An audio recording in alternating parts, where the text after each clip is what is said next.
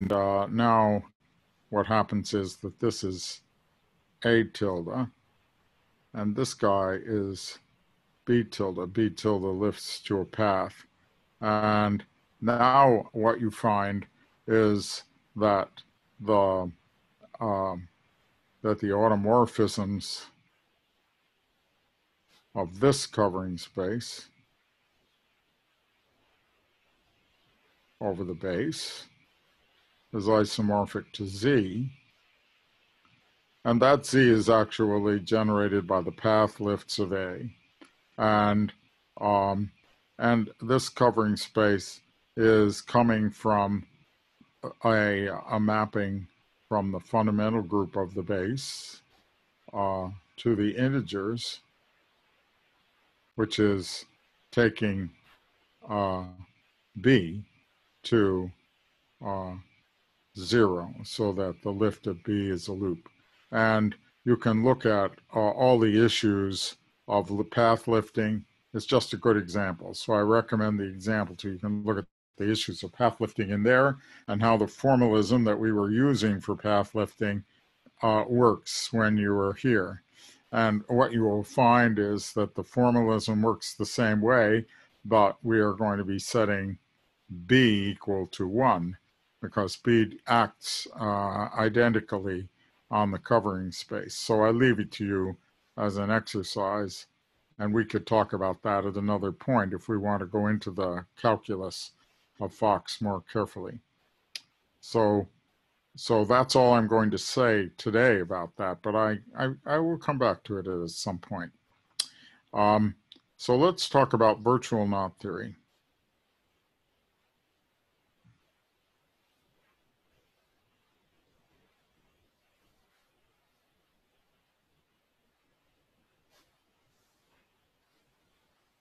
So what I'm going to do is I'm going to give you a diagrammatic definition first.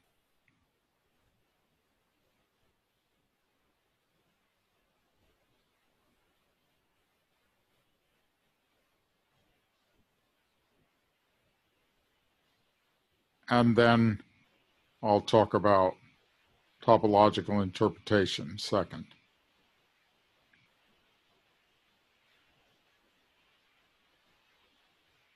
But I'm going to tell you about the topological idea first on the next slide, and then we'll work with the diagrammatic interpretation. So let's see here.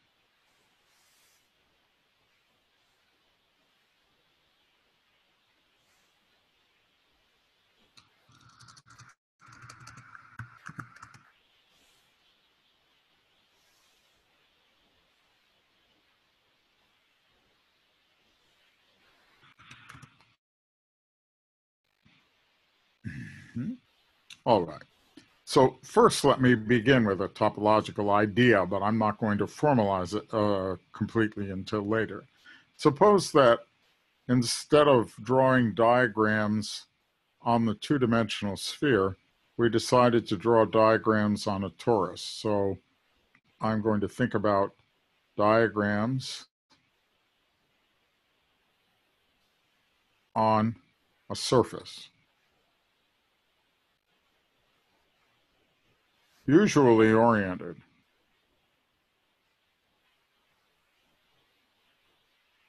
But actually, it's quite interesting to think about diagrams on an unoriented surface, and we could do that too, but I'm working with oriented here. And you could have a knot diagram on a surface just as much as you could have a knot diagram on the two-dimensional sphere or in the plane. But it then respects some things about the topology of the surface. For example, here's a nice knot diagram drawn on the surface of a torus. So now you begin to imagine, well, I can do the whole theory, right? We can do knot theory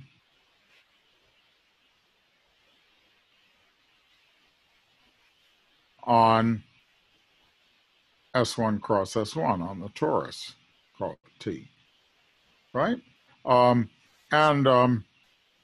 in fact, It corresponds to embeddings of circles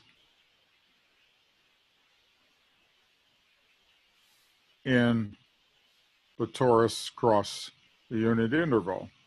And then we're actually have a target manifold, the three-dimensional manifold. It's a thickened torus, and the diagram represents a diagram for this knot in the thickened torus.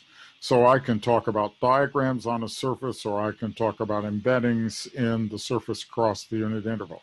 I'll talk about diagrams on the surface, and then we just use Reidemeister moves.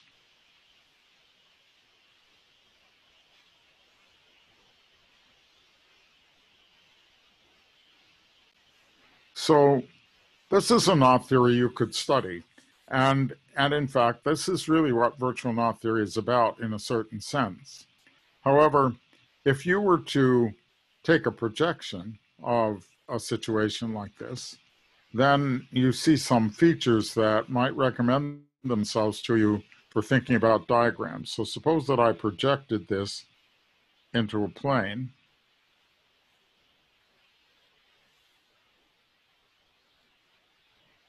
And I kind of forgot about the surface. I'm just projecting the knot into the plane. Well, then I see the following situation. I see an ordinary knot diagram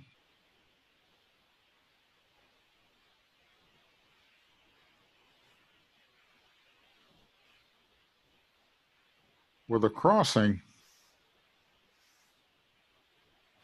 that I obviously have to handle in some special way. So I'm going to put a little circle around it and call it a virtual crossing. So this is a virtual crossing.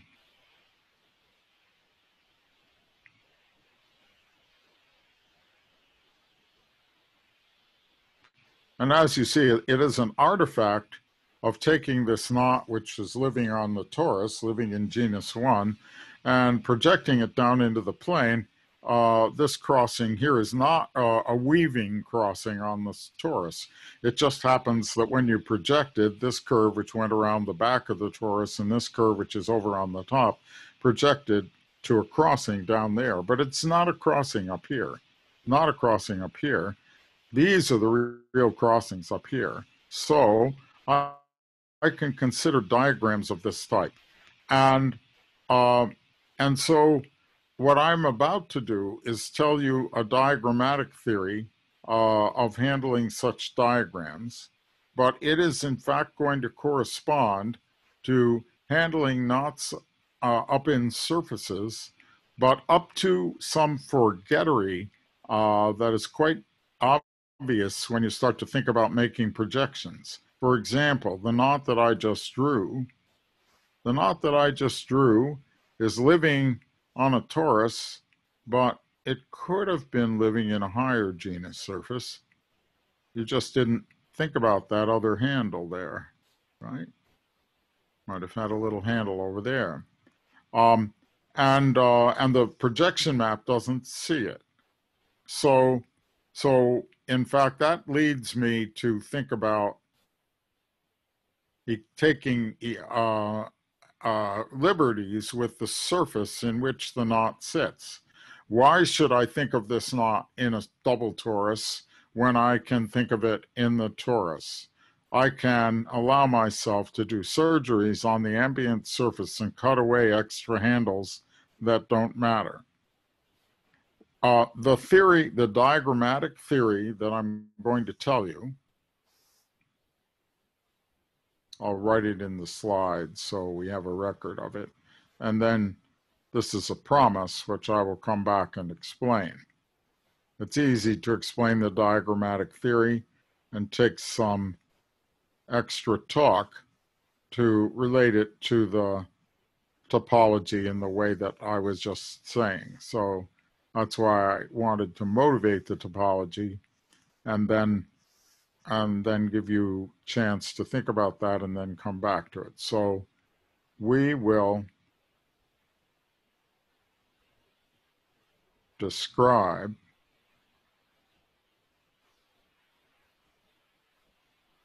a planar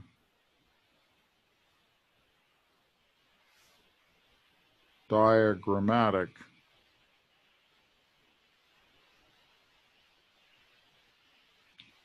theory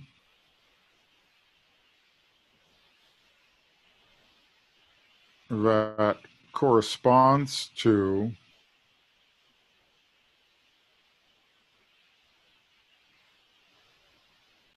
stabilized knots in thickened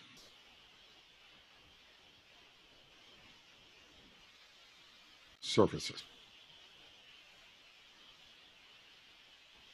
And by stabilized, I mean exactly that you could look for a curve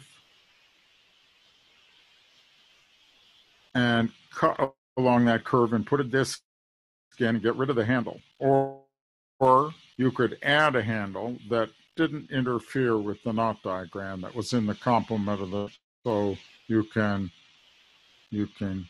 keep or cut. That's the stabilization. So the advantage of stabilizing is that it raises the question, what is the least genus surface in which this knot could live? You could try getting to it by surgery. And it turns out that if you do the stabilized theory, then you get a very nice diagrammatic theory reminiscent of classical knot theory. And so we can use our whatever combinatorial intuition we have and try to invent new invariants that will be relevant. So that's the motivation. And let's now talk about how you do the diagrammatic theory. And I'll come back to the topology of that in a little while.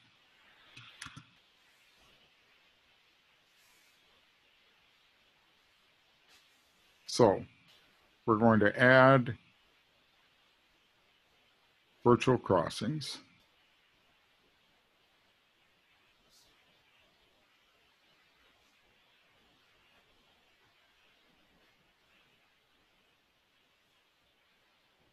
We're going to keep the usual Reidemeister moves. And we're going to add the general detour move.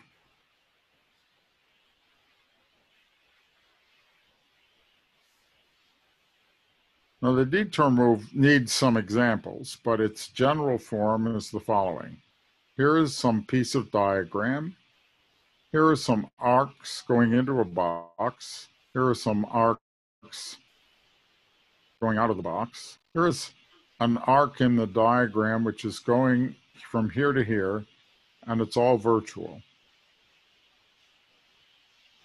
Then you are allowed to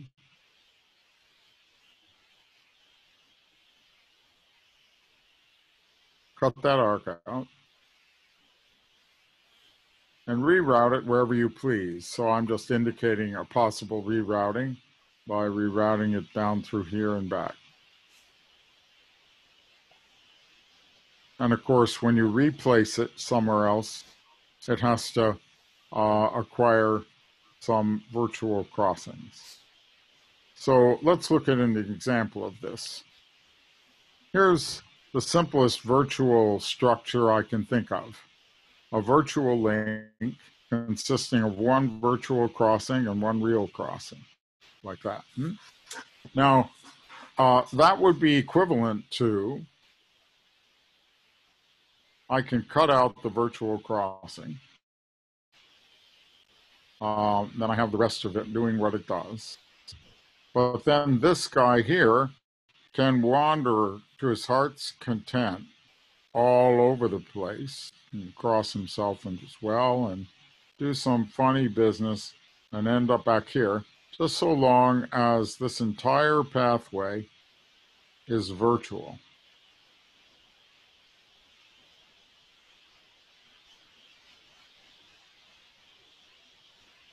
So I like to say that the extra move is the detour move, but the detour move is infinitely many things you can do. All of the form, cut out an arc and reroute it. Yeah. So if somebody gave you this, you might start to think, oh, that's a bit, oh, I forgot one, didn't I? Oh, that's a bit complicated. But then if you look at it carefully, you see that starting here, you're going through an entirely virtual path until you get all the way over to here. And so all you need to do is have one virtual crossing to connect those 2 points. And so those are equivalent. Now you might say, well, that's not like the other right question. Was there a question? You might say, well, that isn't really like the Reinemeister moves. I thought you said it was going to be like the Reinemeister moves. So let me show you a little set of Reinemeister type moves that can generate the detour move. We'll do it on another slide.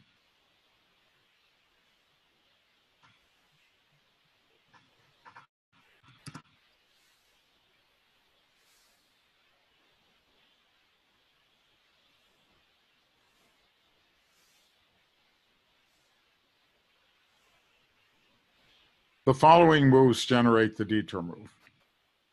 These are the virtual moves. They're all quite plausible in the light of the detour move, are they not?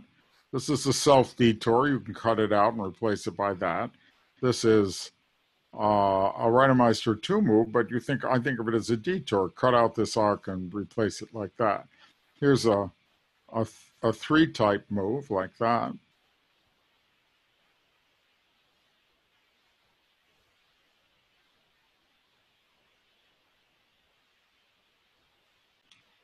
And then there's one more, which is much more interesting and is really the crux of the matter. Here is 2 virtual crossings going through here and a classical crossing here. And according to our detour move, I am allowed to, I am allowed to,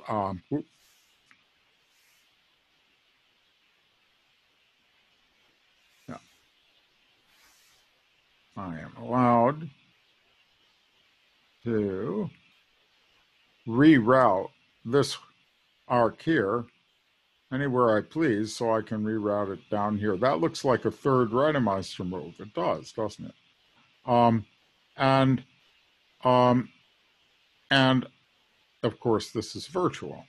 So it says that I can look for a two item virtual arc in a triangle diagram like that, and I can cut it out and move it down. So I can think of sliding it down, if you like.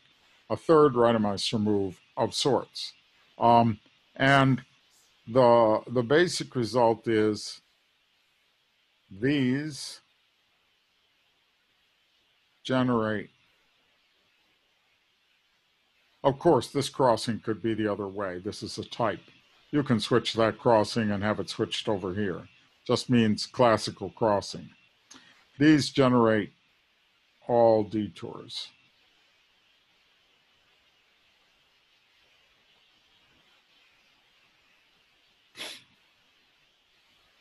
You might try your hand at seeing why this is so, but it is basically just that you are going to have some blob in the middle, and you're going to have some things here, and you're going to have some things here, and you are going to be going like this, and you're going to want to replace it by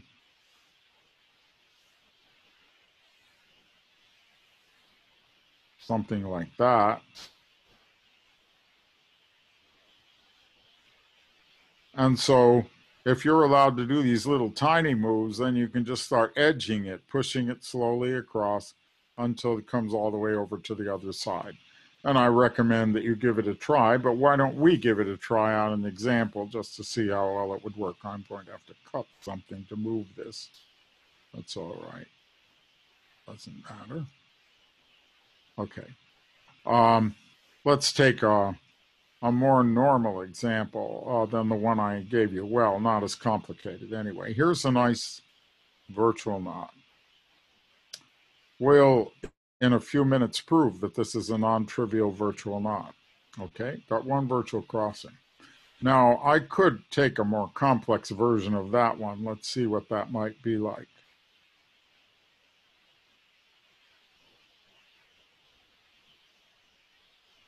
Suppose that I decided that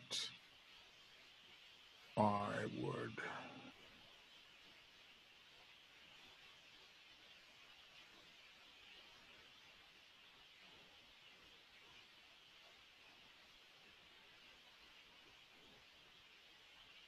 do that. Now, I just showed you that these are equivalent by a detour. You can take this point here and go all the way over to this point here. And instead of connecting across this way, I made the detour. Now it has two virtual crossings instead of one. Not as efficient. We want to get from this one to this one by a series of elementary virtual moves. Can we do it?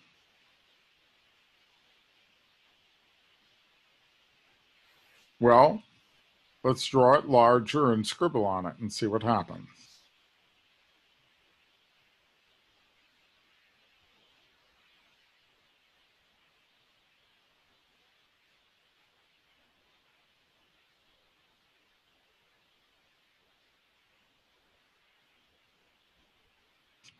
So let's suppose that I decide that I will take this part here and I will move it up here.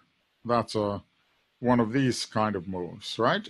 So let's give that a try and see what it will produce, if anything.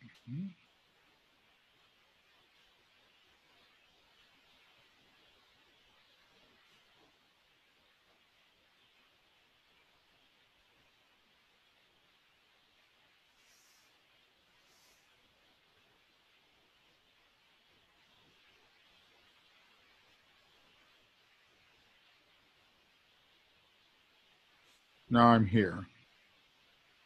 Well, I could keep on doing that. I could do one more of them and end up over here, right? I can take this and this, and I did one of these Reidemeister type moves. Now I'll do another one and end up over here.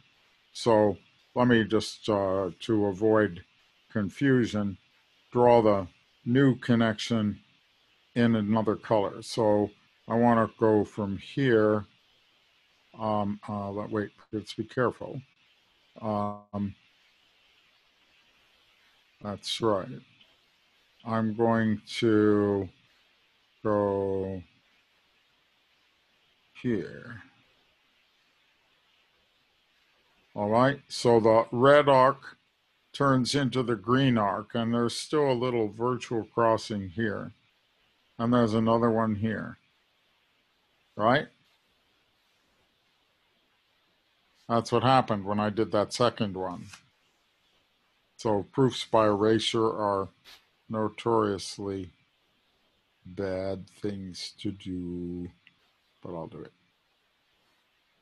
So we ended up here.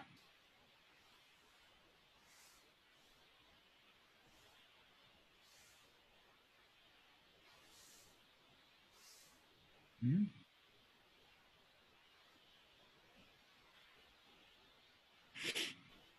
And now this one is just a little virtual one move, and it can be removed. Aha. So that goes away.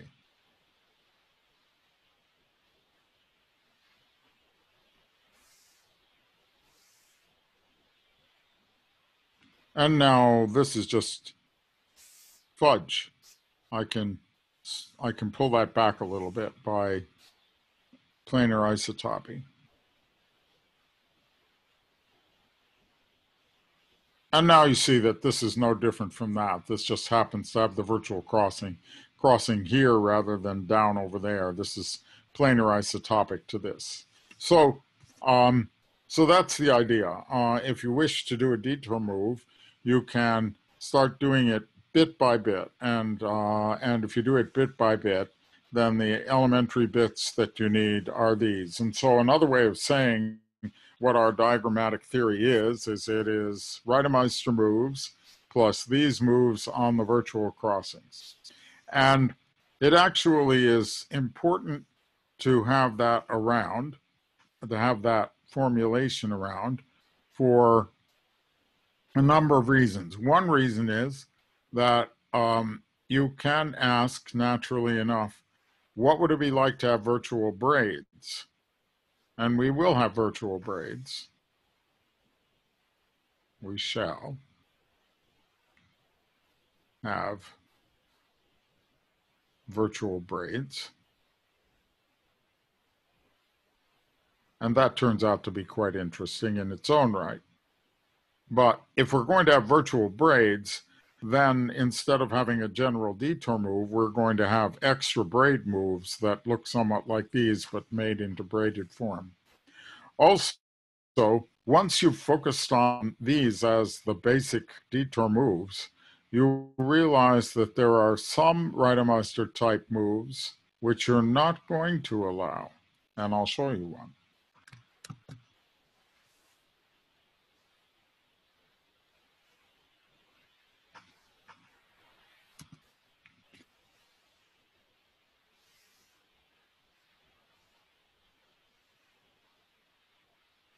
So we just said that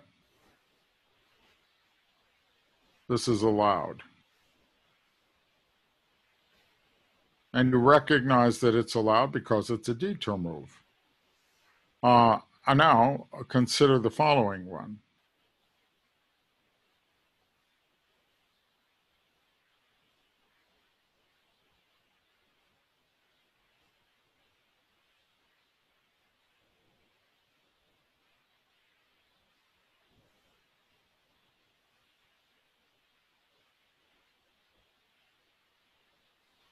Well, this has nothing to do with our theory about doing detour moves, right? It's not a detour move, and it's not allowed. And neither is the other one where it goes over.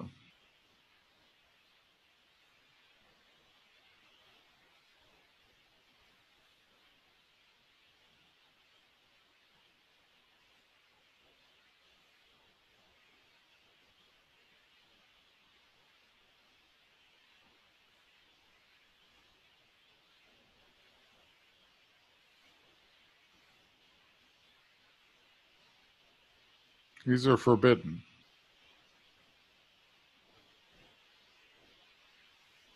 Not only do they not obviously follow from our definition, but in fact, we can give examples where to show that some pair of virtual knots by the definition I've given you are distinct, but would become equivalent if you were allowing these moves.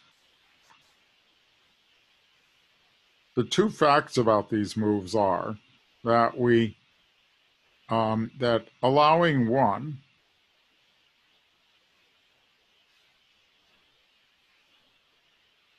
only one, maybe the over one, gives a new theory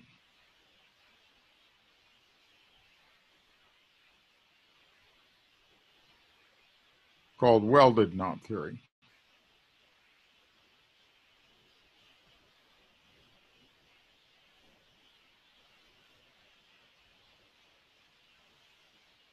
And allowing both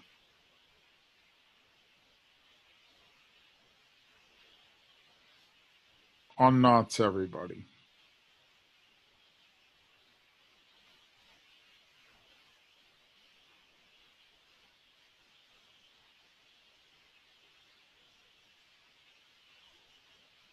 We'll come back to that. But the history of this is that Rourke, Colin Rourke, Roger Finn, and Rimiani wrote a paper in the mid 90s or early 90s about welded braids. And the corresponding theory of welded knots is obtained from the closure of welded braids. Welded braids are very interesting, and it's quite interesting to have one of these moves available along with the other moves that I've told you about. And you get a knot theory, but that knot theory is distinct from what I'm calling virtual knot theory, and it has its own problems and questions, and we'll come back to that. Now,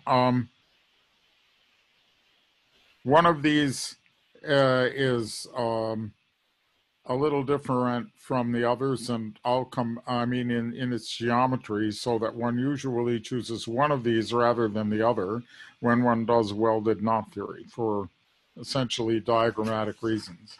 But the welded knot theory could be thought of as just choose one of them. And I'll come back to this as well. So what we want to do now is see what we can do to prove that some virtual knot or link is non-trivial. And I think the link that I showed you would be the best candidate to start with. So let's save this.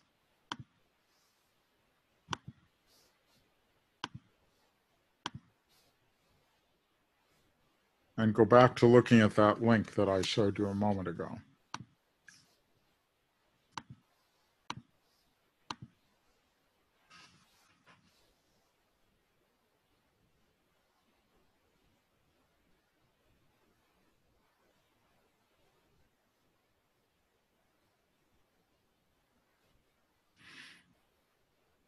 Let's orient it. And if we have a link with components A and B, then I will define the linking number of AB to be equal to the summation over C belonging to the crossings of A with B of the sine of the crossing divided by 2. That's our old definition of linking number, right? Just extended. In which case, this link here has linking number 1/2. So the only difference numerically between what will happen when you do these linking numbers and when you do the usual classical linking numbers is that you could get half integers. But do you see that this is invariant? Well, let's think about it for a moment. We're looking at the classical crossings. We're summing over the crossings that are common between, that have two components in them. And we are asking, is it invariant under the Reidemeister moves?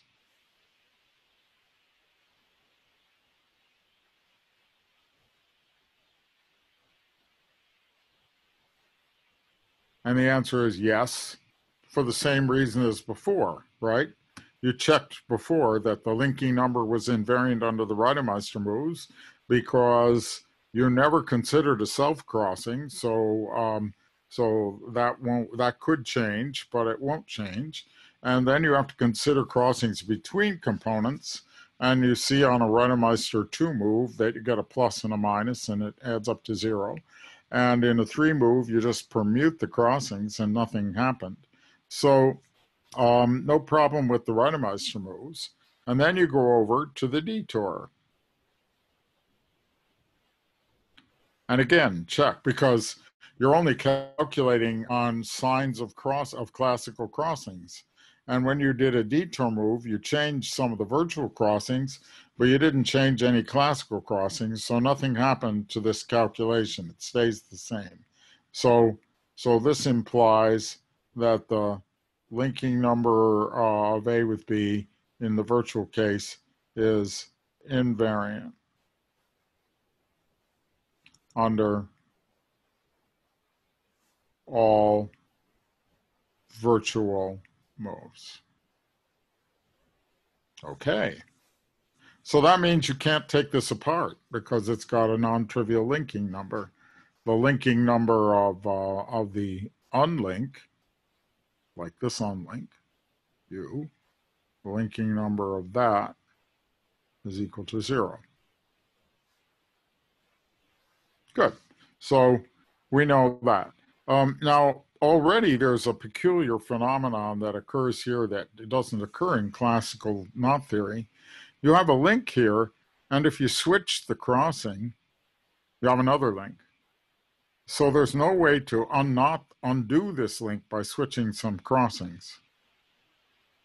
But if you have an ordinary link, like the Hopf link here, then in the classical case, why then if you switch some crossings, you can turn it into the unlink. You can take one of the link components and switch crossings to make sure that it rides higher than the other one completely, always over. And then they are disjoint from one another topologically. You can just slide them away from one another. So you can undo links by switching crossings, but not. So that's an example of linking number 2 right there. But not in virtual links. You can have a link which has no unknotting number. There's no way to undo it. Now, what about classical examples like this? I think we were playing with this classical example a week or two ago.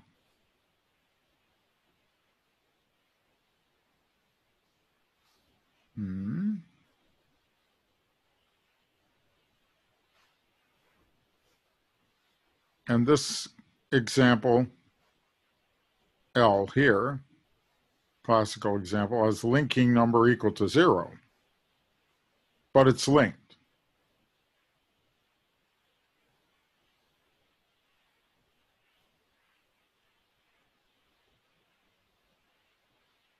And do you recall how we proved that it was linked? It was a quandle argument. It was a coloring argument. It was, in fact, a 3 coloring argument. And I'll recall it for you just for fun because we can make some virtual examples now and use the same kind of argument. But let's recall how we knew that this link was linked. And we didn't even have to orient it to do so. So I'll just draw it again. And we said, okay, I'm going to prove the following lemma. I'm going to prove that you cannot 3-color this link. Lemma.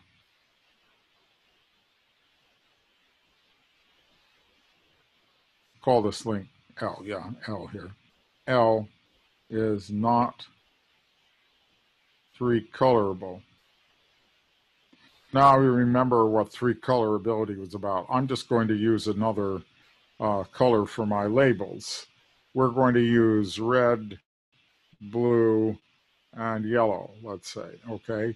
And the 3 coloring scheme is that when red meets blue, you have to have yellow.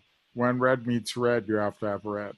So I can try to color it accordingly. Let's say that I color this line red and I color this arc blue. Then this would have to be yellow. And I'm looking for not 3-colorable non-trivially. That's the lemma. So I try for a non-trivial 3-coloring there. Now red goes all the way back over to here. And blue goes all the way over to here. And yellow wanders all the way over to here. And blue and yellow are meeting right here, so that this blue and yellow, this must create red, okay? And blue is coming down here. Now you have red and yellow, so this edge here has to be blue according to the rules. But here you have blue and red, so this has to be yellow according to the rules. And that is a contradiction. So that's one case study, and you can, it's generic, and you will find that you cannot color this link. But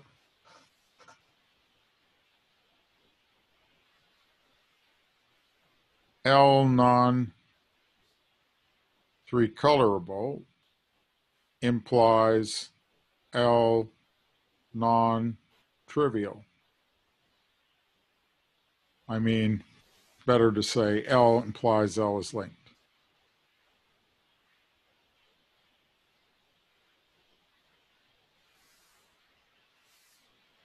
And that was our nice argument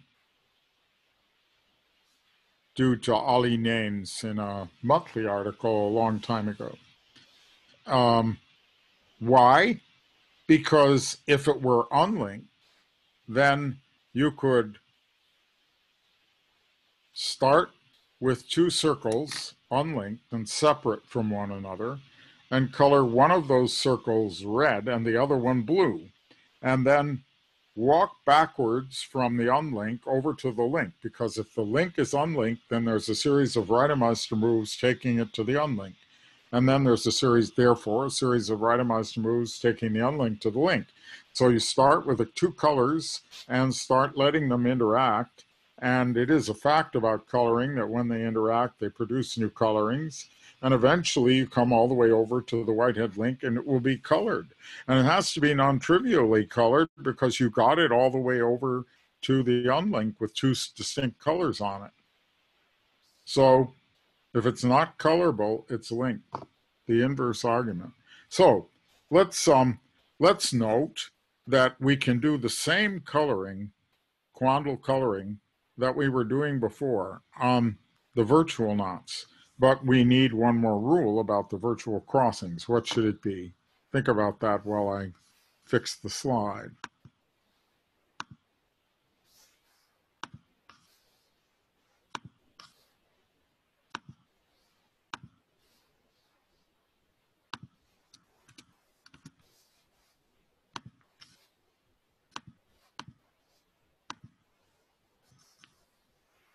So we can extend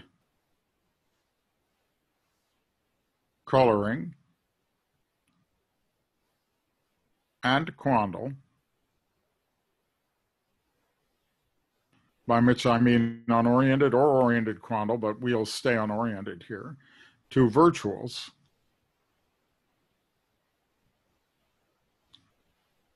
via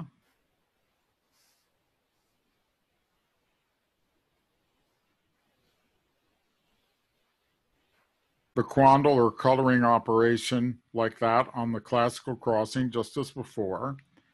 And if you have a virtual crossing, then we'll just leave the colors alone. This can be modified.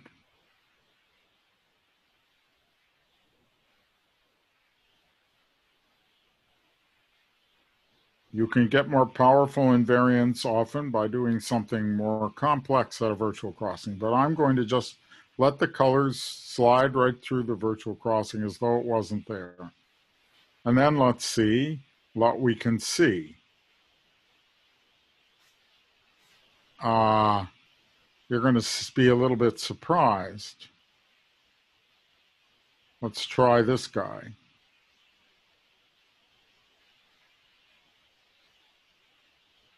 And let's try his mirror image while we're at it.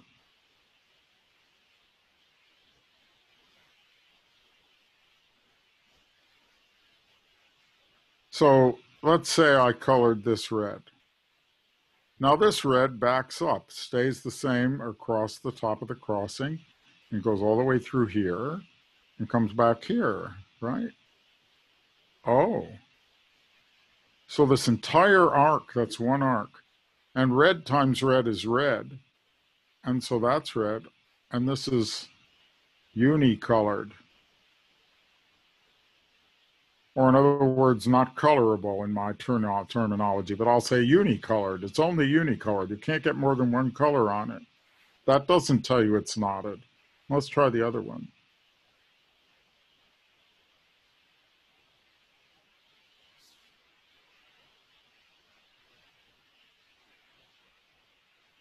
Same story, right?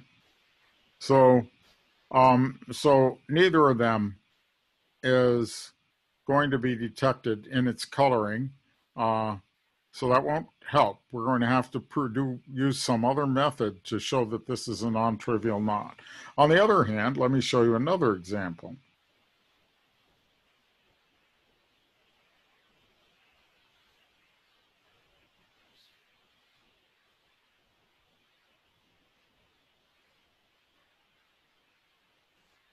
Red, blue, red, blue, yellow. Yellow is propagating all the way along here and all the way over to here. Well, yellow, red, blue, that's okay, right? Red is propagated all the way back over to here, red, and blue here. And red and blue have to have a yellow, and that's fine. So this is consistently colored in 3 colors. So that's okay. So this is 3 colored, and therefore non-trivial.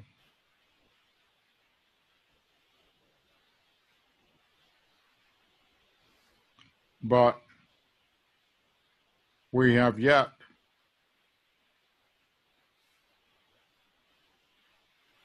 to prove it is not classical.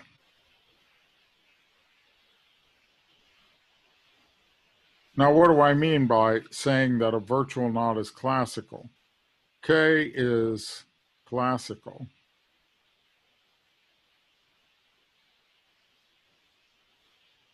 if K is equivalent virtually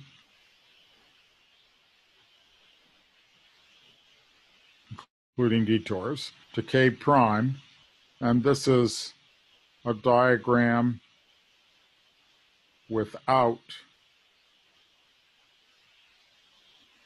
virtual crossings. Okay, that's a classical. So it's perfectly possible to have a classical which might fool you a little bit. So for example, this is a silly example. Here is a diagram, but this is classical. Right, because you can pull that. It's equivalent to this diagram, which is indeed a classical diagram. So, of course, we could give subtler examples where it wasn't so obvious at first that it was equivalent to a classical diagram, but by some moving around, it actually was a classical diagram after all. So what we have proved here is that this is definitely non-trivial. There's no way to get rid of everything. But on the other hand, we're going to have to work harder, actually quite a bit harder, to prove that this example is not classical. On the other hand, it's going to turn out to be very easy to prove that these are not trivial, even though the coloring doesn't help. Now, I said it would be interesting to take the Whitehead link and do an example with it. So let's do that.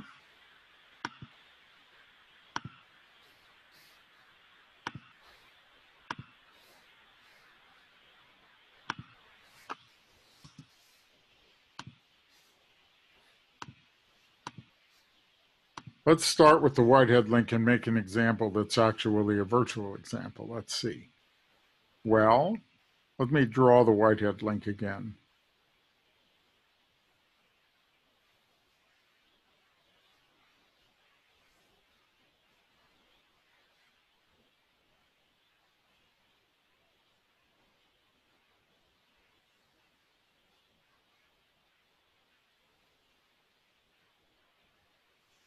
Now let's just make that into a virtual crossing. Okay. Let me see. Maybe we could do even more. Well, we'll leave it at that. Okay. Now this certainly has linking number 0 if we assign some orientations, because this goes down through and that goes back up through, right? But I could be more daring if I wanted to. I could make both of these virtual crossings. And this still has linking number 0 because this one goes down through and then it comes back up through. So the linking number of this is 0. What about coloring? Could I prove that it's not colorable in 3 colors? Let's give it a try. Let's say that I color this red and this blue. Oh, okay. And then this would have to be yellow. And now let's get the consequence. This red comes all the way back over to here. This blue walks all the way down to here. And it walks all the way down to here as well. The yellow walks all the way over to here.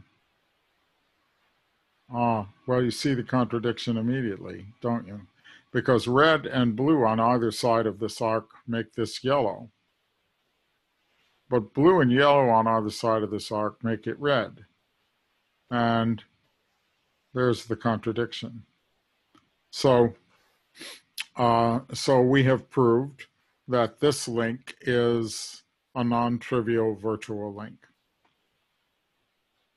And it's got few enough crossings so that we can try some other things on it as well if we want to, like the bracket polynomial. And while I'm at it, let me tell you about the bracket polynomial. So bracket K extends to virtuals.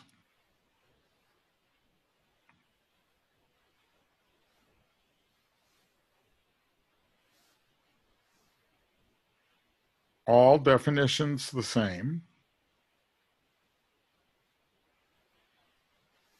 And we take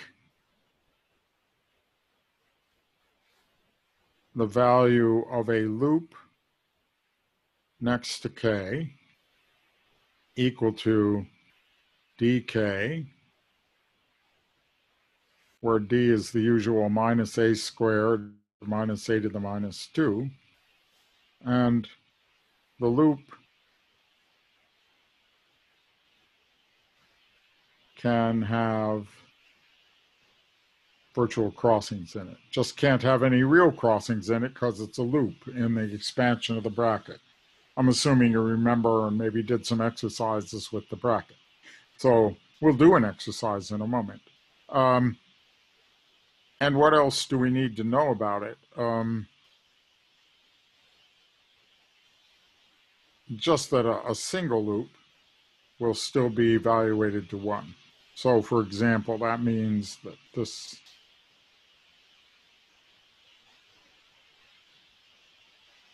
is equal to 1. Okay.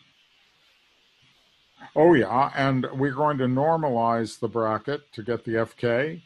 And the normalization is going to be minus a cubed to the negative writhe of k, just like we did before, times the bracket of k. And the writhe of k is equal to the sum of the signs. Same as before. The whole definition exactly the same as before. And it will be bracket k will be invariant under R2 and R3 and detour, and Fk will be invariant under R1, R2, R3, and detour. So, best of all possible worlds. Let's do an example or two of this.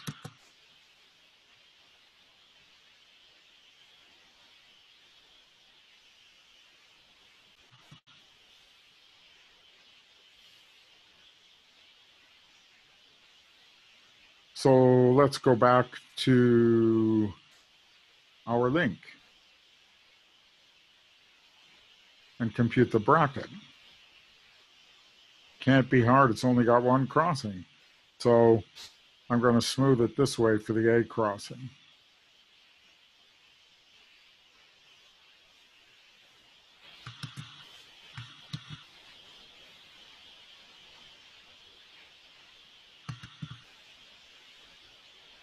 and the other way for the A inverse crossing. So I'm going to have A times something plus A inverse times something, and then a bit of erasure will get us the something. This is the A smoothing.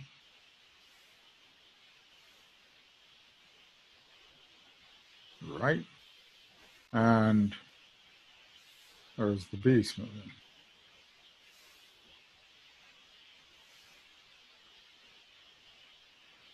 But as I said, a loop with virtual crossings, and a single loop at that, is evaluated to 1. So these are both 1. And so we get that this is equal to A plus A inverse. Well, fine. That tells us that this is indeed non-trivial, because what would have happened if you had had a disjoint union of these two? This is going to be minus A squared and minus A to the minus 2. And once you've normalized them, and you could normalize it by, say, choosing an orientation and multiplying by something, well, let's do it. Let's suppose that I had this oriented this way, and that was my link. Then I would have that f of that link is equal to minus a cubed to the minus 1, because the rive of this is equal to plus 1 for the one single plus 1 crossing, times A plus A inverse, which is equal to minus A to the minus 3, so that's minus A to the minus 2, minus A to the minus 4. And on the other hand, this has 0 rive, so this is equal to f of this. And so our formalism is telling us, yes, indeed, it's linked. We already checked it with coloring, but there's the proof using bracket. Now, having that under our belt, what about calculating the knot that we were wondering about before, this guy?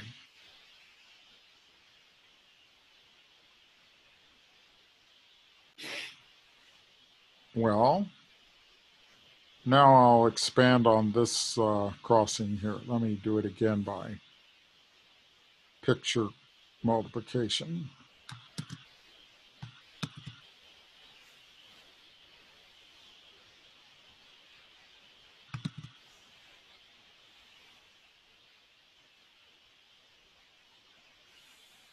All right, so we get A times something plus A inverse times the other, and I'm going to smooth this crossing in the A way.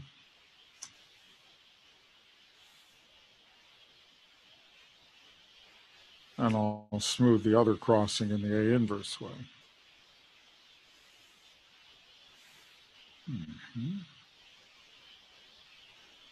All right, now think. This is our favorite link. And so we know what that is. That's A times A plus A inverse for the bracket. And then we have plus A inverse times. Now what do we get here? We have a little curl, and a little curl, let's look at it out here. This little curl, you compute the bracket of that. What is it, a positive or a negative curl? It seems to be a negative curl, so it's going to be minus A to the minus 3 multiplied by leaving that bit alone. Okay, so that says this is A inverse times minus A to the minus 3, and then times 1, because the rest is just a spare loop. So we can add all that up, and we get A squared plus 1 minus A to the minus 4. Quite non-trivial, and so that's telling us that this is indeed knotted. We have to work a little harder, though. A little harder.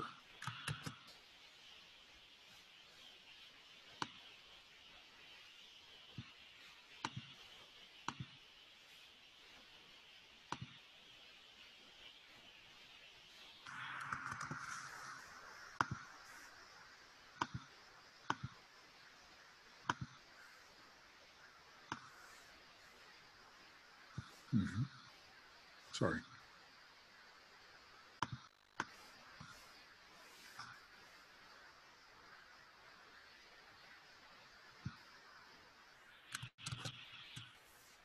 That'll do.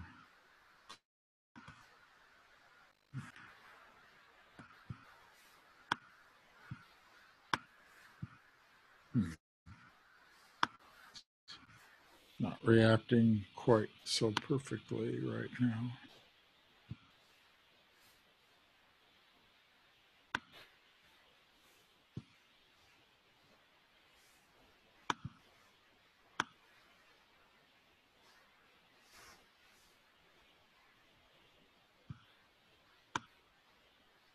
It doesn't seem to want to, oh, yeah, it goes. It's being clunky. All right. I just wanted it up on the board. All right. And let me clean this bit up.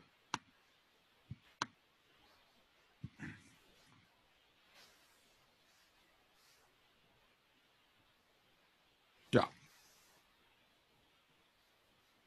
So there's our calculation so far.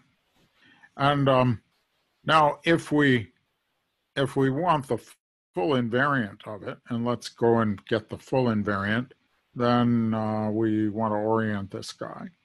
And now they're both plus, as you see. So that means that the ride is plus 2.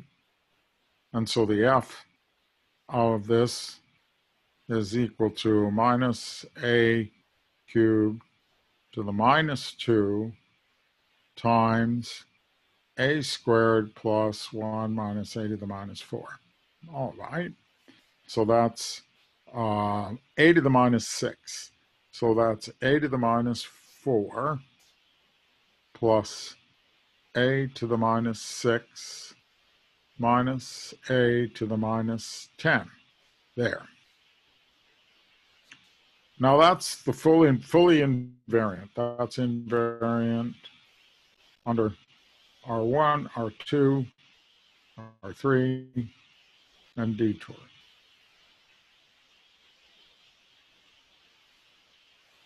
And it's asymmetrical.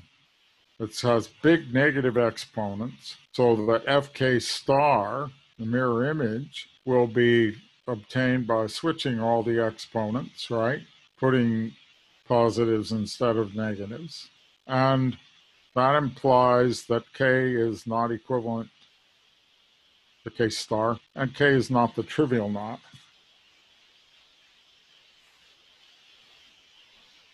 And now k is not classical.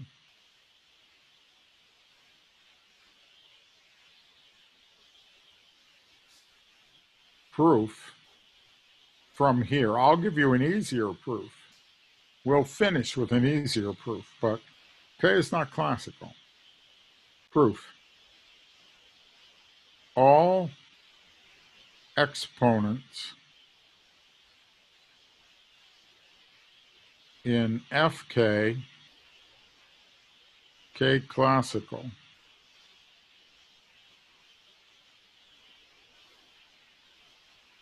are divisible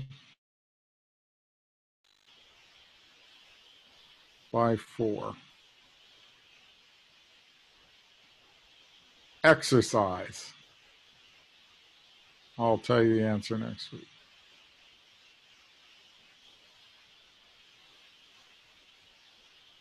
All right, but the way we set up the bracket polynomial, you can prove that exponents in the fully normalized polynomial fk will be divisible by 4. It has to do with the relationship with the Jones polynomial, among other things. And you can prove it directly by thinking about how we defined it. And it works for classicals, but not for virtuals. And in this case, as you see, 7 is not divisible by 4, for example. And that proves that k is not classical, that you can never get rid of that this is necessary. Or in other words, it lives on a higher genus surface. It lives on that torus. It doesn't live in the plane. And so this is a little example of how things work with the bracket. And I'm going to go on for another 10 minutes because we got started kind of late. And I want to show you something else about the bracket that's really very interesting. One of the motivations for studying this subject, in fact.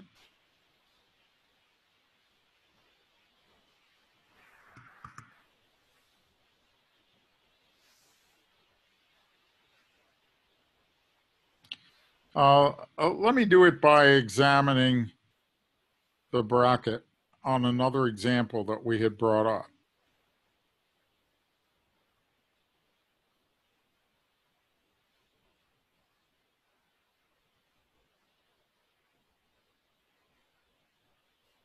Let's see what happens here.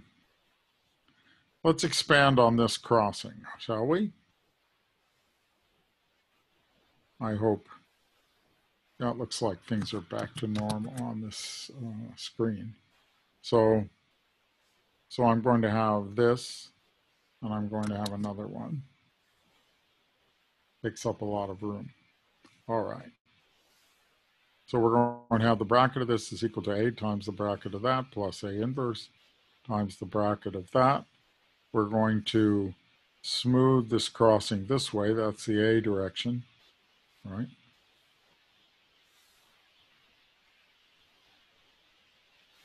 And we're going to smooth this crossing the other way. That's the B direction.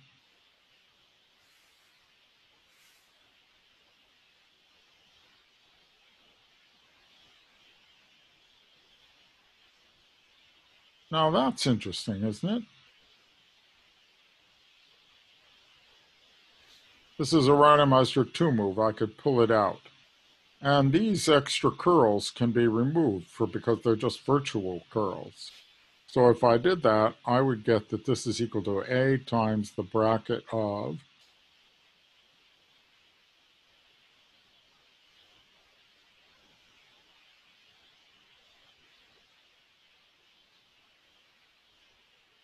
plus A inverse times the bracket of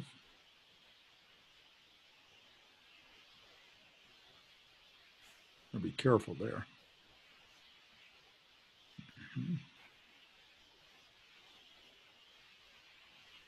All right.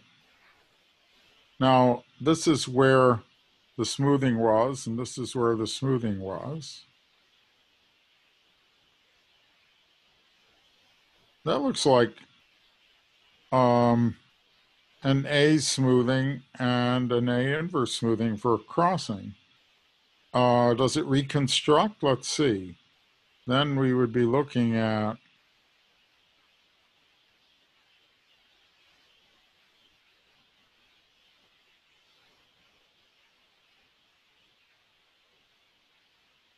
this, and this is supposed to be an A smoothing, which means that this would be going down here, and that would be going that way, right? That's the A smoothing, right? And over here, the B smoothing this way. Yeah, that's this. Ah, it's correct. But wait, that's equal to the bracket of Rademacher 2 move here. This, which is equal to minus A cubed. So if this knot is K, then we just showed that the bracket of K is equal to minus A cubed, and the F of this K is 1, normalized out. Isn't that interesting? Because this example, and we know it's non-trivial, right? We know it's non-trivial. We proved by coloring implies that K is non-trivial. So we have a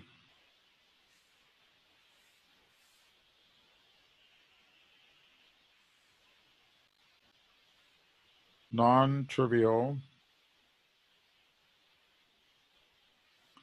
knot with Jones polynomial equal to 1.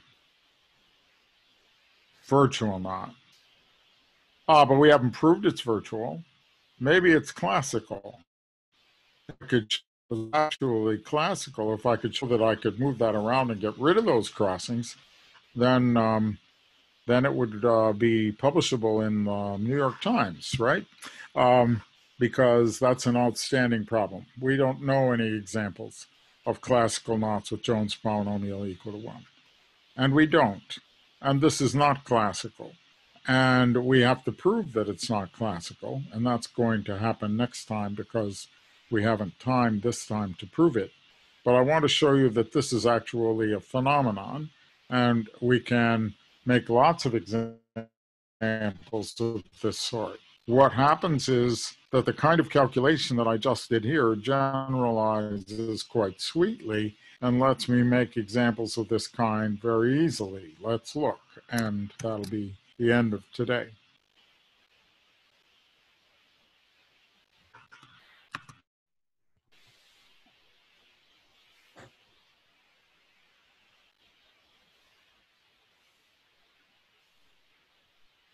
So I want to look at the general case of a crossing which is flanked by two virtual crossings.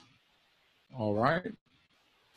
And we'll expand this in the bracket. And so we get A times the virtual crossing, and then this goes along like that, and then the virtual crossing.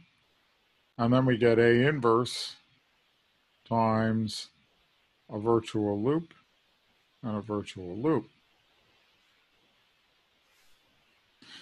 But this is equal to A times parallel plus A inverse times vertical, if you like. And this is equal to the expansion of the crossing, looking very much the same as it did before, with these two knocked out.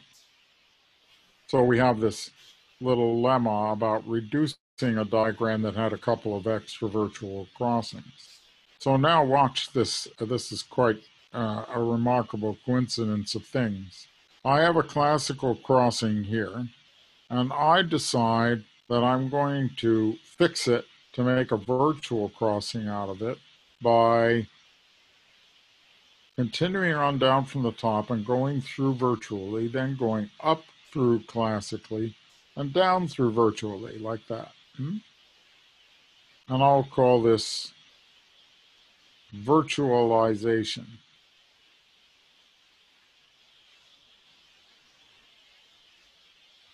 Virtualize this crossing. That's how I got from the trefoil knot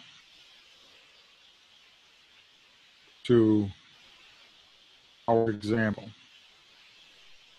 I got to this point, and then instead of going under, I went virtual and then under, and then virtual.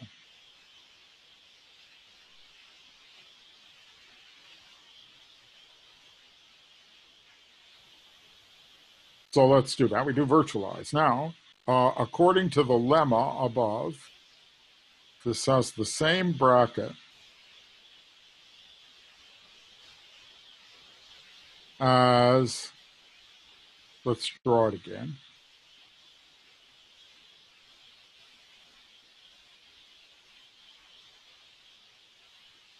And fix it accordingly.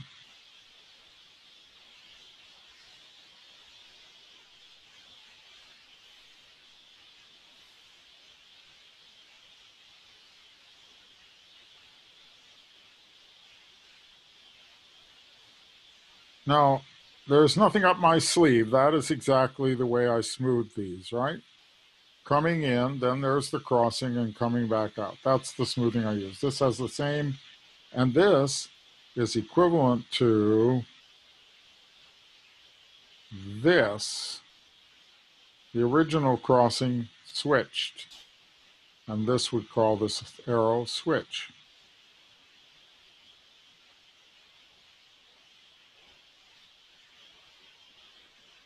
So what's the moral? The moral is that if you virtualize and compute the bracket of that guy, it's going to be the same as the bracket of the original classical with the crossing switched. So that explains how it happened that we got the unknot, because when you switch this crossing here, of course, you get an unknot in this classical diagram. So that explains the whole thing in that sense. But it also tells us, what does it tell us?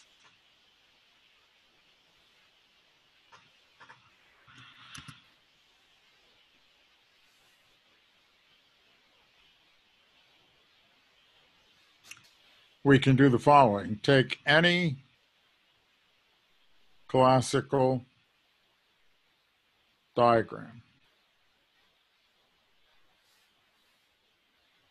Choose a subset S contained in the crossings of K and virtualize them.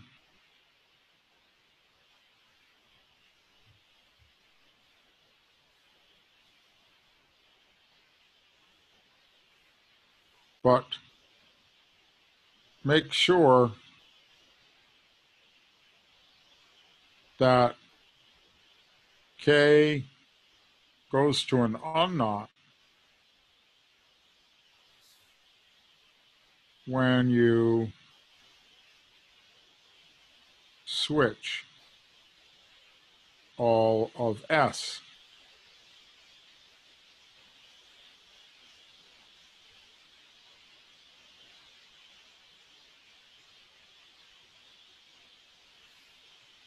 Then F of K tilde will be equal to 1.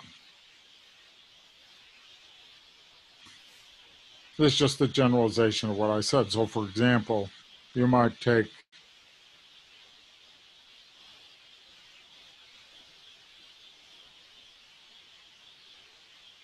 this torus knot, yeah? And what do you need to do to turn this into an unknot? You could switch it here, and then that would go away, and yeah, well, you could switch it here. And it would become unknotted, wouldn't it?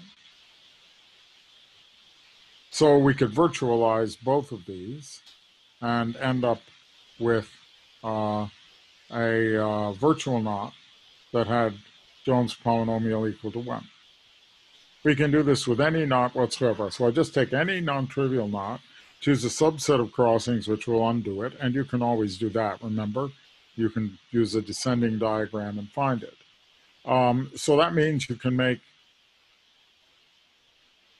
infinitely many K tilde with Fk tilde equal to 1 and non-trivial, but that is for next time, proof next time.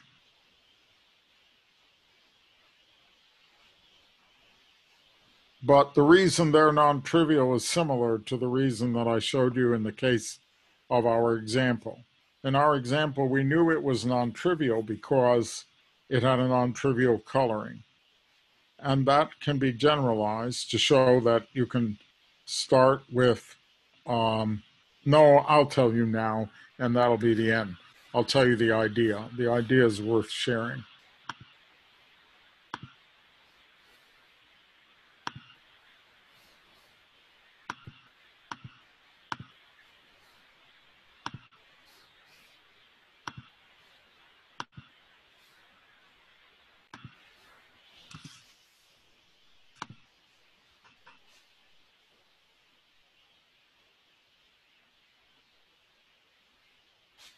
So I'm going to show you a little lemma.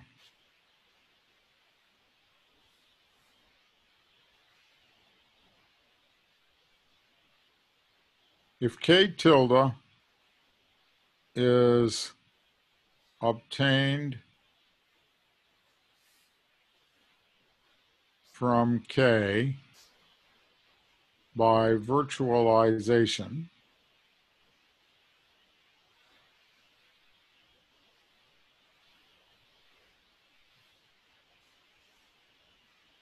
then the quandle of K is isomorphic to the quandle of K tilde, where Q equals unoriented quandle. And remember how that goes, right? You have A, you have B, you have a new operator, A star B. This operation satisfies the quandle axioms. And then in the virtual case, as I said, we will generalize at the first level by just having no special operation going on. So we can talk about the unoriented quandle of a virtual knot just as well as we talk about the unoriented quandle of a classical. So now what we want to look at is the picture for the crossing and the picture for the virtualized crossing. So let's do it. A, B, this is B over here, and this is A times B. So it looks like a little black box with an A and a B coming in and then those going out. Now, this would be the A, and this would be the B. Now, the B is over, and it goes all the way over to here. The A comes over and comes here. A meets B and becomes A star B. And A star B propagates up to there. So you see there is no change.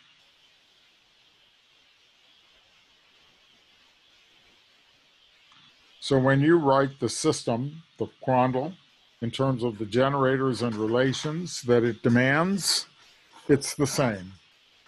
And so that tells you that the quandle of the knot you started with and the quandle of the virtualized are the same. And then it is a fact, a much harder fact, that if K is classical, not, and knotted, then the quandle of K is non-trivial.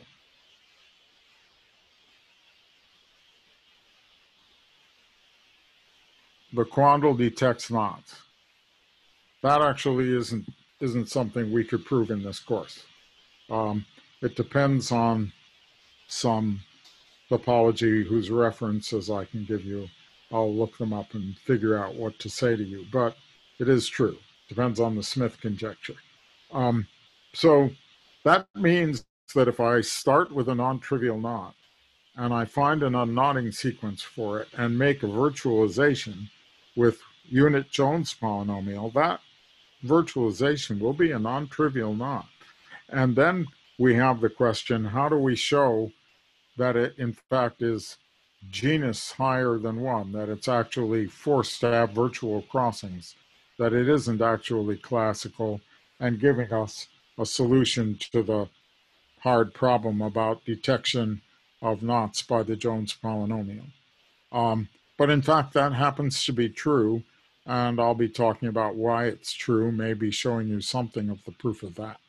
So this hour and a quarter has been an introduction to the diagrammatic side of virtual knot theory, and we showed how we could use the bracket polynomial to get a lot of information, and some rather strange information at that.